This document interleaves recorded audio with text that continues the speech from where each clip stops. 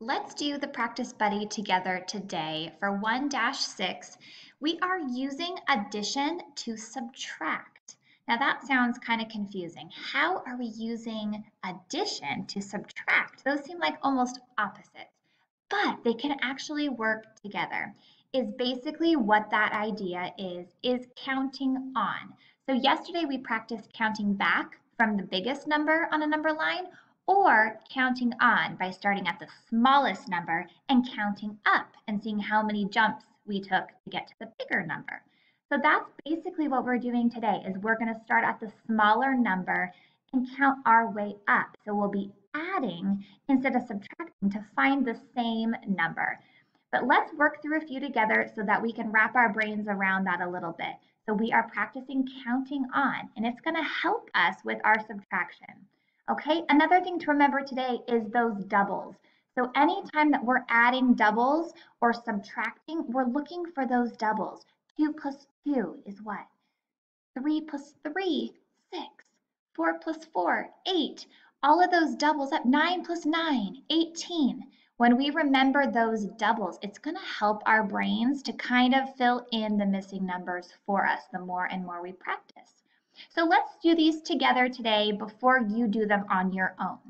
So we're going to start with the number 1 here, and it says enter the missing numbers, okay? Enter the missing numbers. We're looking at the equation 17 take away 9 is equal to what? 17 take away 9 is equal to what? First, if I wanted to think about those doubles, what's 9 plus 9? 9 plus 9 is 18. So I know that's one less. We're looking for 17. I wonder if I could try 8. If I know 9 plus 9 is 18, I need one less. I could do 9 plus 8 is equal to 17. Or I can count up. So I can start at 9 and I can count up until I get to 17. 9, 10, 11, 12, 13, 14, 15, 16, 17. I have 8 fingers up. So 9 plus 8 is equal to 17. So going back to our original equation then, let's put that number right in here because we know that this is a fact family. Our 3 numbers we're looking at are 17, 9, and 8. Those are our fact family numbers right there. So let's put 8 right here. 17 take away 9 is equal to 8. Good job, you found it.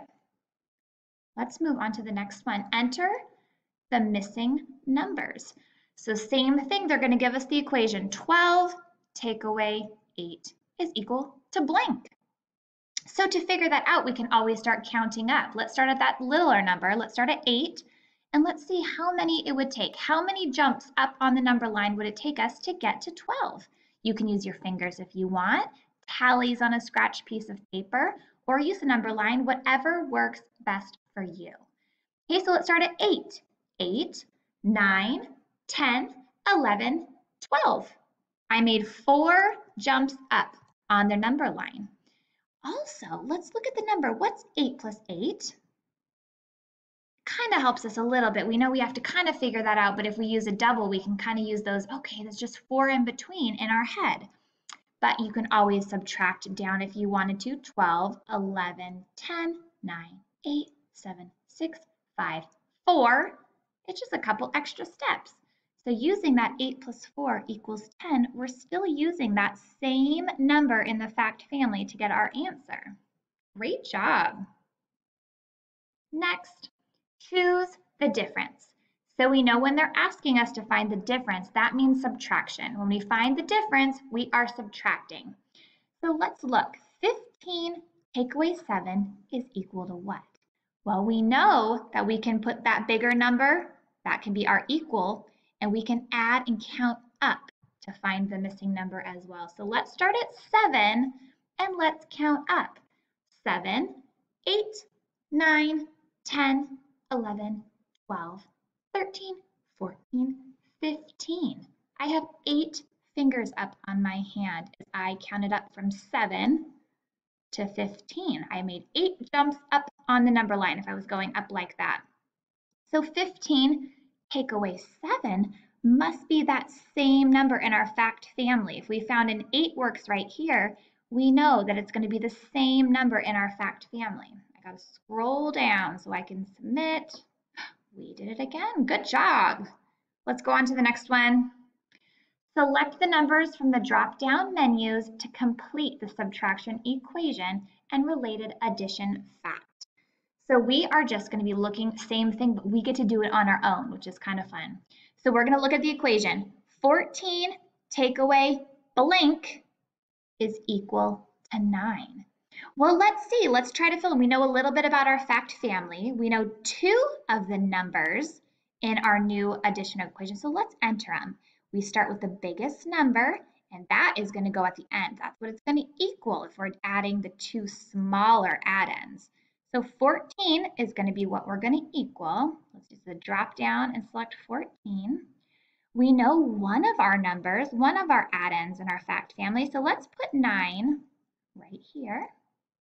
And let's try to count up from 9 and see how many jumps up, bump, bump, bump, bump, it takes to get to 14. Ready to count with me? So we start at 9, 10, 11, 12, 13, 14. I have 5 fingers up on my hands. How many do you have up?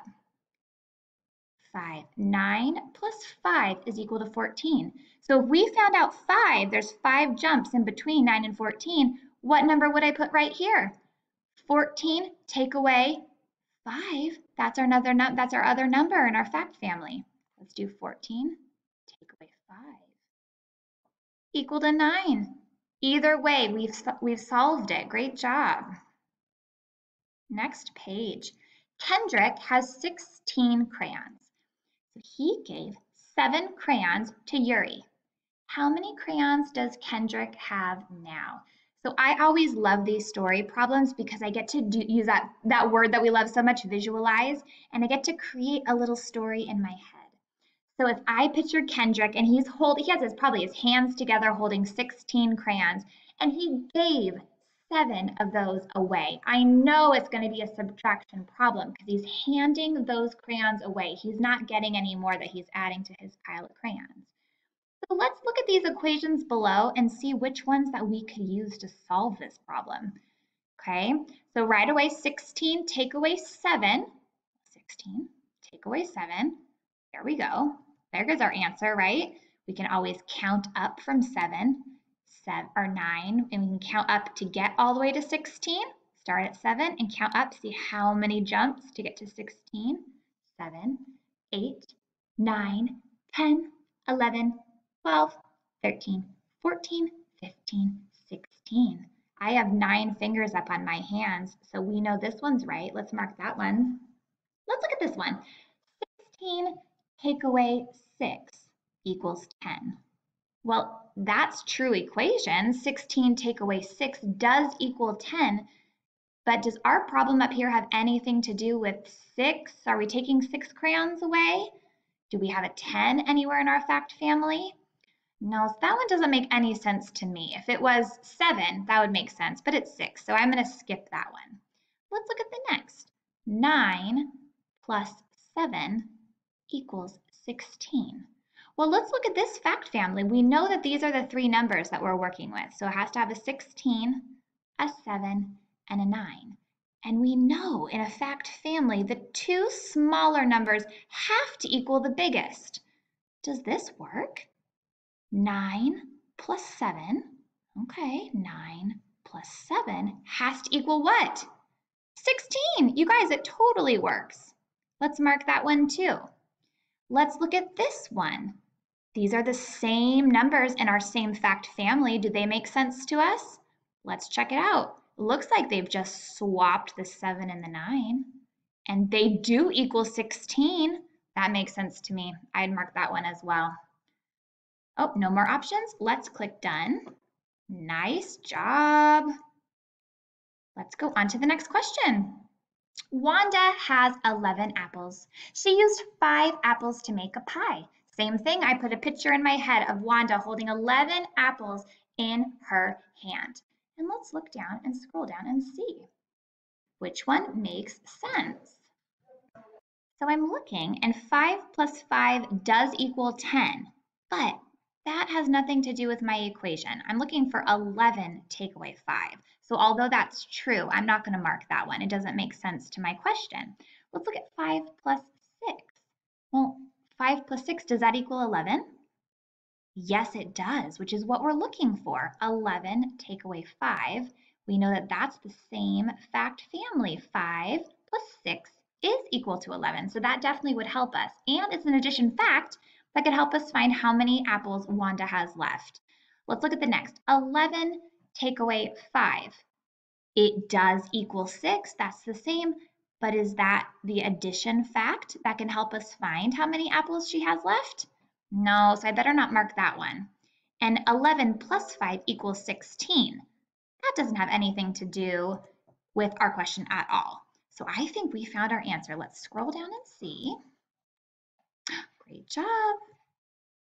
Good job, everyone. Now go back and do this on your own and watch the visual learning and do a quick check to make sure we understand what's going on today. Thank you so much.